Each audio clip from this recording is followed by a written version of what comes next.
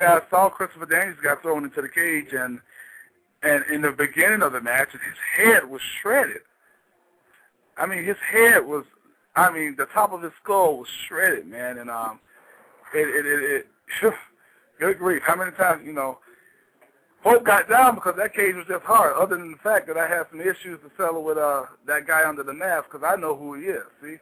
But that's another story. But Pope, you know, I got the gift. I might as well use it, man. I know who the guy is, and I'm going to expose him.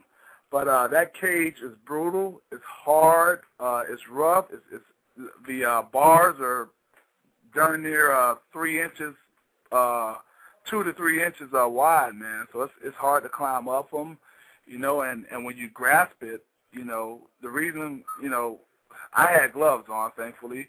But when you grasp that cage, man, it cuts your hand. So it's really brutal. And my hat off to all of those guys who have done that over the years, because, you know, I don't expect to do it no more.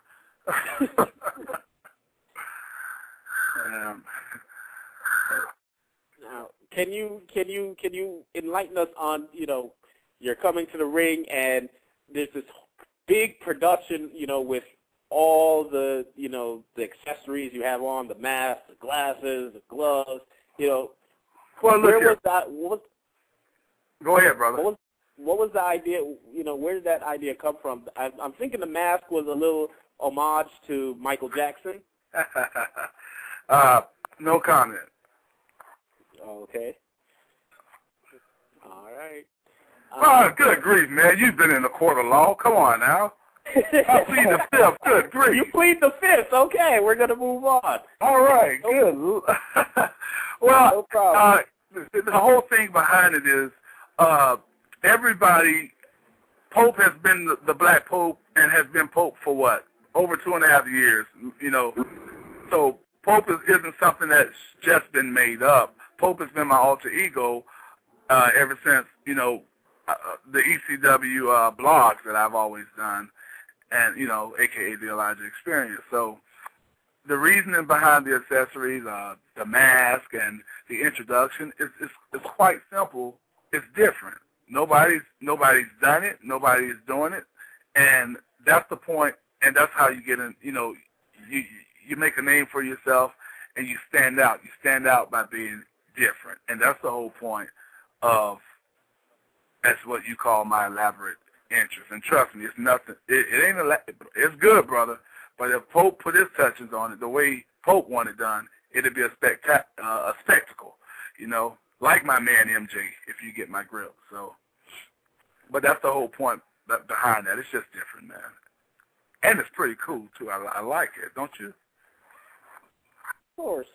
Now we've got a caller from the 732. You're always up to hearing from your congregation, correct? Absolutely. All right.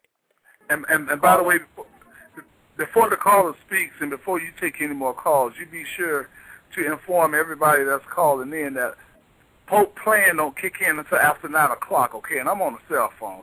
So please send donations and contributions to the ElijahExpress.com. Whatever you send it will be taken, all right? Please don't make me start. I'm not passing around no collection plate, so you don't have to worry about that. Ain't no Reverend Devon done had this time, and that ain't happening with the Pope. All right, caller from the 732. Go ahead. Hey, how's it going?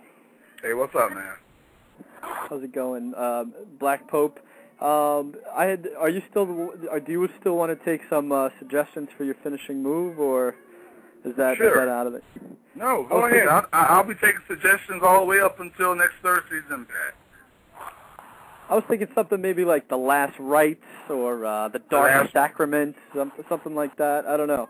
The Last Rite is cool. I like the Last Rite. My thing, I think a lot of people are missing out on is the fact that everyone's trying to stay within the religious realms of, you know, of wording it. You know, I mean, haven't you heard? Haven't you read? Haven't you seen Did you listen to my congregation in the Impact Zone? Do you not know that Pope is pimping?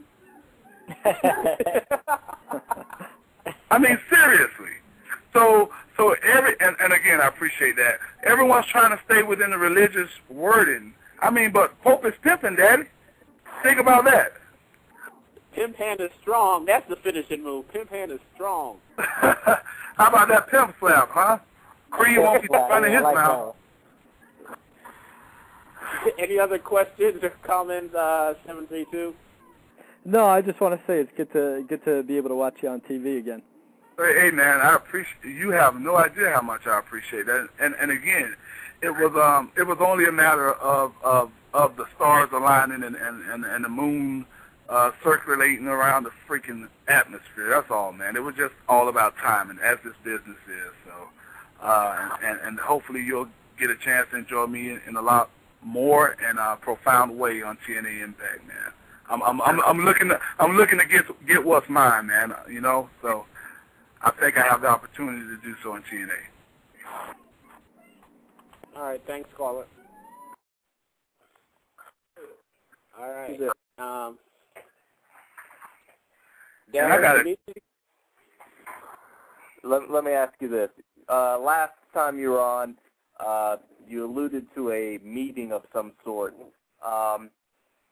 Did anyone swoo you or, try and lure you over to TNA since you were in talks? You hinted at maybe a meeting with Sting, a little sit-in dinner. Did anything like that go on? Well, of course meetings went on. If Pope said it, it happened, and, that's the whole thing about negotiating and talking and getting a feel for things. Again, you guys knew all the way back in December that talks were going on, and Pope didn't make a move to actually go down there until, I guess, I don't know, June maybe. So, get a feel for the ring and everything, see how it is, and I got to tell you that Impact ring, TNA's ring, is a heck of a lot harder than your average ring, whether it be in OVW or WWE or independent wrestling. I mean, TNA's ring, again, my hat's off to those guys, especially the older talent that's, is so accustomed to wrestling in a four-sided ring, and they're in there bouncing off of those ropes that don't even give. Oh man, my take on TNA is that you have to be a true athlete to hold your own in there, and that's what we have in TNA. We have a ton of athletes, and and true wrestlers. We got our acrobats, we have our wrestlers. It's just a great mix. We have our legends, and what's cool about those guys is they don't mind mixing it up with the younger talent. They don't mind putting the younger talent over. They don't mind working in such a way that calls them to try something different. I mean, when I see Sting do a powerbomb, I mean, Pope was sitting at home and watched Sting do a powerbomb on Kurt Angle, and it's like, man, when do I remember Sting doing a powerbomb? Or when I watch Sting do the Muscle Buster on Samoa Joe, stuff like that, man. That it shows you that while these guys are legends, they're still open-minded. They're still willing to mix it up and add new things to their arsenal. And that's pretty cool. And good grief, you haven't asked, so I'm going to go ahead and tell you. What's the difference? Hope, what's the difference in TNA and WWE, thinking about the backstage stuff? Well, I will tell you this. I had no problems in WWE, none whatsoever. Backstage, I didn't have to deal with any type of thing because, I respected everyone, and everyone respected Pope. But good grief, as far as I know at least. But, man, when Pope showed up in TNA and Pope go backstage and the environment is crazy, ridiculously different. Okay, and I could try to put every other word to do